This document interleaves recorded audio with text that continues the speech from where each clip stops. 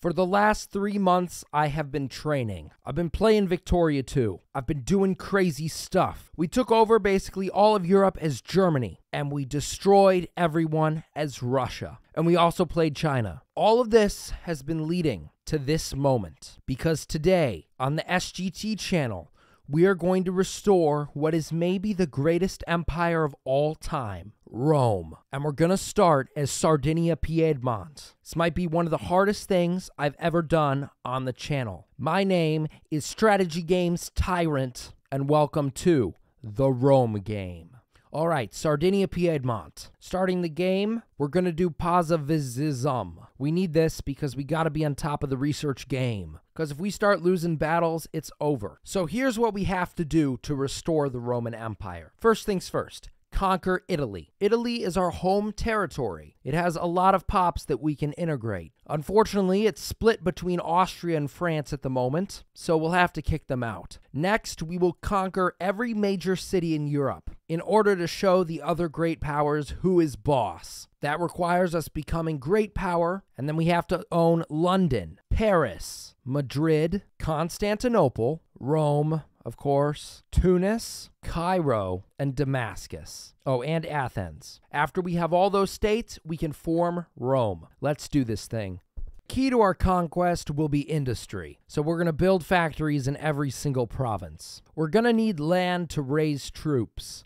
And that land is in Morocco, so we'll invade them, demand concession. All right, let's invade Morocco. We're sending all of our mobilized troops to Morocco, but this is how Romans would fight their war. They just hit up the wheat fields, recruit everybody into their army, and then send them halfway around the world. And that's what I'm doing, but better. Okay, we got a large colony in northern Africa. This is so Roman, because they got Carthage and we got Morocco. Following in the footsteps of the past has never gone wrong. But yeah, this is a win. Now we can send the troops back to Europe. I don't really know if I like Morocco in Sardinia-Piedmont blue, but somebody took the time to code in the renaming event for this land, so guess we got the Italian names in Morocco now. Also, we got money. Wouldn't be an Italian game without financial hardship. I wish there was a European Union that would come bail us out so we could actually pay for our military. Oh man, Manzini has been arrested. I'm pretty sure he helps us build Italy, so we should help him out. Hey, we currently have enough score to become a great power. We will beat out Spain. Never mind, Spain invented something of note and has propelled itself past us. Isn't like there's supposed to be a Spanish Civil War or something that could maybe make them not great power? Whatever. We will be doing the Statuo Albertino, which means that we will do some democracy and then get rid of liberal agitation, which is good, because I guess that means that there won't be that much rebellion here. Throughout the game, one of the things we are going to have to fight a lot is rebellion, because we're going to be so far over the infamy limit that everybody's going to be at war with us, so we probably shouldn't be at war with ourselves. That would be, how do you put it? Bad for business. We're back to number 8 again, and interestingly enough, Spain is allied with Austria. I think this creates a decent scenario for me to get ahead. Okay, so here's the plan. We're going to form Italy. That'll give us a ton more territory and places to levy troops from. Then from there, we should be able to start mass conquering. But when we form Italy, we're probably going to take some infamy, and I'd like to do some slow wars against France and Austria before I get into the death wars. So we're going to try and keep our infamy low. Also, if we could get great power now, that would be excellent. No more liberal revolution, baby. This might be enough to get us GP. I'm happy. Hey, we hit great power. That means we're free of France, which is great. We can nationalize the industry. They might get upset at us, but, you know, not such a huge deal. I'm tired of being on the bottom of France. I want to be on top. Wait a minute. Okay, this should be pretty good, though, because we can fund the military now, because we don't have to send massive checks to Paris. Uh-oh, France broke their alliance with me. Can I get another ally, please? Prussia? Don't want France to declare war on me because I do own their cores, I think. Maybe. Pretty sure this territory goes back to France. Okay, we're going to do Fusion Perfetta, which will give us South Italian as an accepted culture. Nice. That'll set the stage for the invasion of the rest of Italy. Oh man, we're writing the Italian national anthem, which gives us prestige, and presumably makes the Austrians quite upset. It's quite strange what makes people angry in this time period. Like in our current time period, you know, the US and Russia are probably engaging in cyber warfare, and everybody's like, oh, that's not great. And, you know, but in this time period, it's like, oh, those Sardinia-Piedmontians wrote a national anthem. Now we need to behead them in the streets. Sort of, you know, different issues. Also, how did the population get so liberal? Oh yes, a Sardinian intervention. We will intervene. You know it. I know it. And we are invading Austria. Let's roll. Don't really know why Lombardia just has 36,000 troops here that they don't really exist. Oh, they're gone. It's okay. We are defeating Austria, which is good. The Republic of San Marco actually managed to peace out with the Austrians. That's crazy. I don't think I've ever seen that happen before. And now we can peace out with Austria and get Lombardia. You know, that's acceptable. I'll take it. Nice win by, what are we? Sardinia-Piedmont. And we won the war, so we have shown the world that we're good, I guess, and we get, in exchange for that, Tuscany and stuff. France decided to declare war on the Roman Republic, and now the Roman Republic is in the French sphere. Not cool. I keep getting banned from the Papal States. Actually, the AI can't play these sphering minigames, so we can actually take the Papal States from them. Wow, the Italian economy is tanking. I mean, I wish that there was the European Union to bail me out, but there's not. We're going to do the Expedition of the Thousands, which calls everybody to union, I think. Oh yeah, it gives us war goals and everything. We're probably not going to be doing that, though. Then we can also appoint Cavour, which gives us a ton of buffs for not that many years, sadly, but wow. Prussia wants to ally the measly state of Sardinia-Piedmont? Yes, please. I'm thinking that maybe now that we're stable, we should declare war on France, because that's the thing to do. So we're going to declare war, acquire state early Provence, and we'll call in our new ally, the Prussians. The Prussians are always up for joining a war against France, so this should go well, hopefully. You know, I've got to be more confident. This will go well. I mean, how could it not?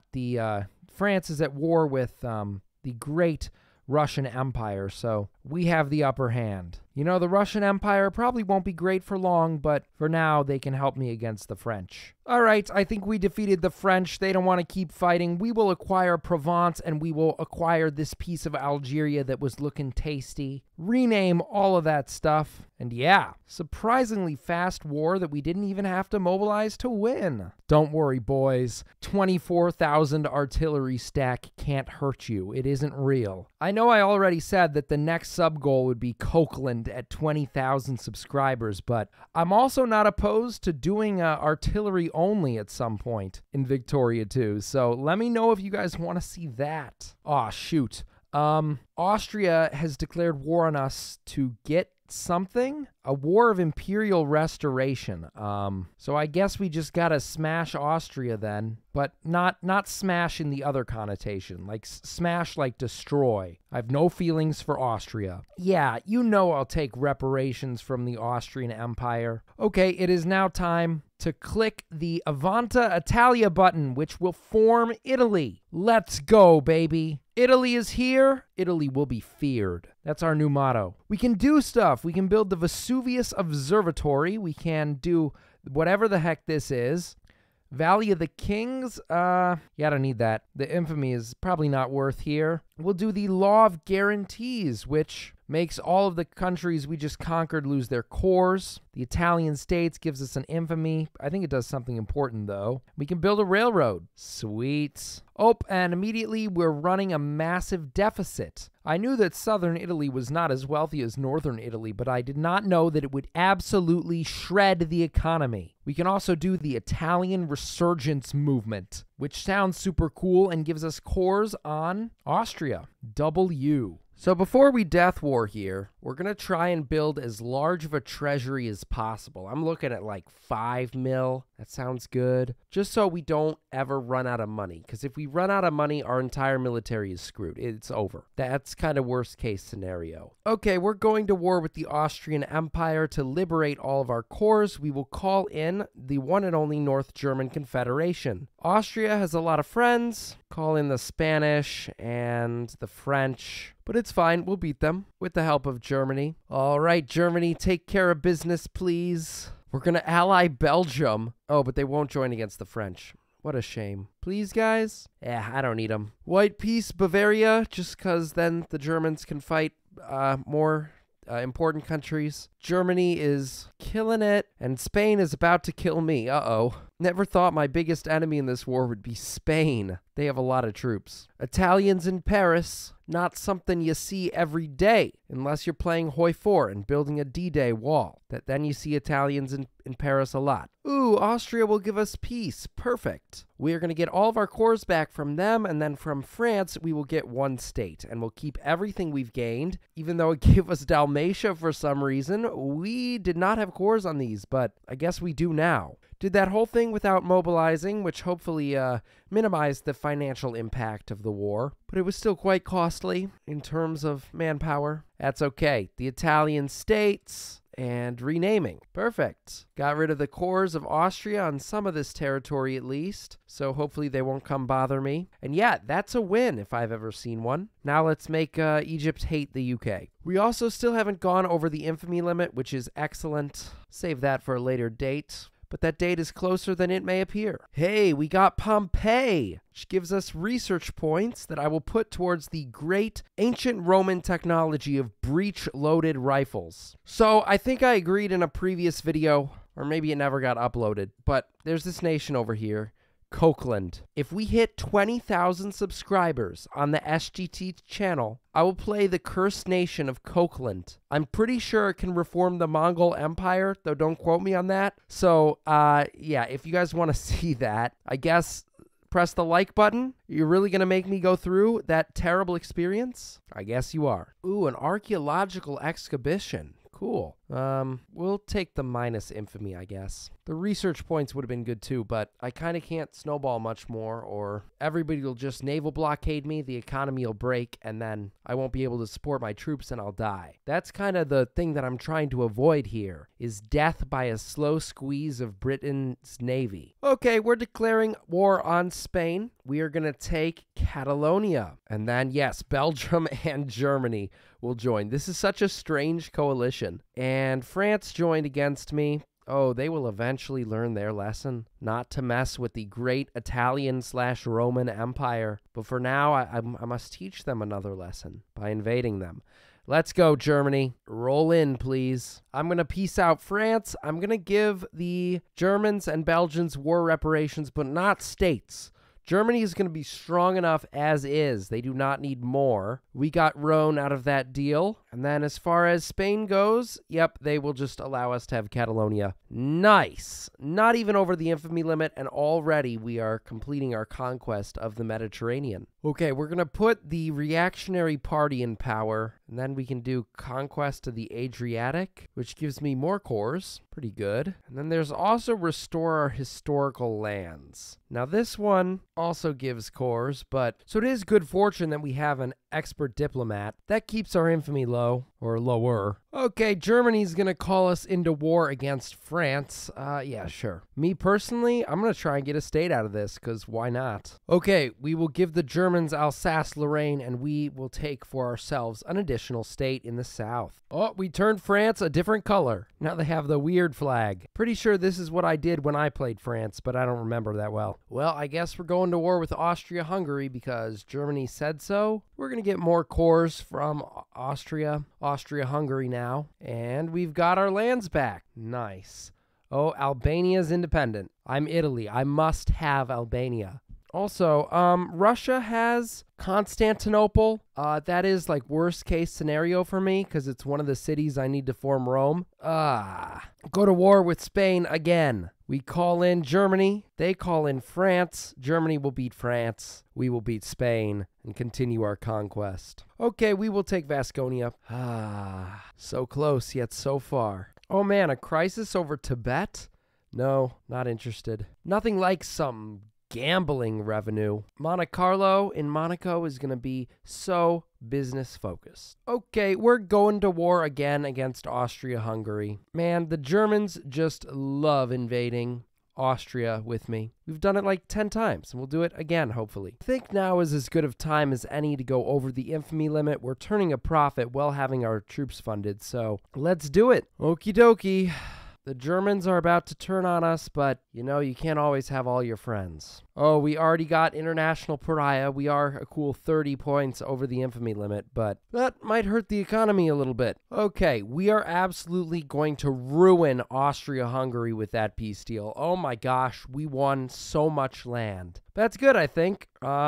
I'm worried now that Germany's going to declare war on me and send 1 billion troops through this northern part of my country, but basically what we'll do is just build up a massive army on the border and hope they don't try it. Anyway, that's a healthy amount of territory. Okay, we annexed a huge chunk of Spain. We annexed a ton of northern Africa. The whole northern Africa campaign boils down to I want to own enough territory that I can actually defend Morocco without losing all my troops every single war I fight down there. And I think we're one step closer now. Just gotta, of course, you know, send some troops down there. Rename all this territory we just conquered, baby. The more land we take, the more my literacy drops and the less research we're able to do. Sucks a little bit. Also, I don't know why I didn't do this earlier. We're going to do reactionary again, and then we can do reclaim our historical lands, which gives us more cores. And to be honest, I really should have taken Corsica already. Don't know why I haven't done that. Greece has some of my cores, so I suppose we're going to war with them to liberate.